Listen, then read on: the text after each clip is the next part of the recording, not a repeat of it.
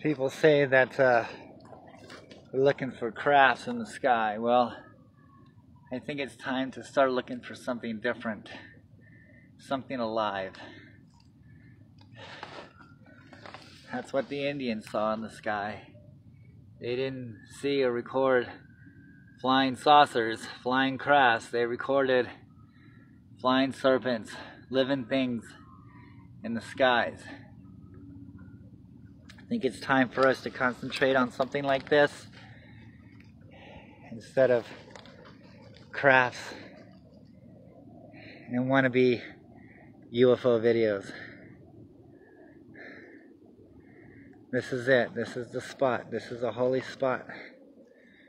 Down there, we're going to hit next, is where they did their ceremonies. There's petroglyphs there. There's a light and shadow marker there. We're going to hit right up above this canyon here, and there's petroglyphs down in this canyon that we're about to hit. Now in 2005, I believe it was, 2006, I was here and I talked to these glyphs that we're about to go find down there in this canyon. And this is how this flying serpent came and saw me. It came out of this canyon. It came right out of the top of this canyon here where we're at. It went west, climbed about 1,000 feet in the sky, and then it came towards my direction, over to where I was living at the time.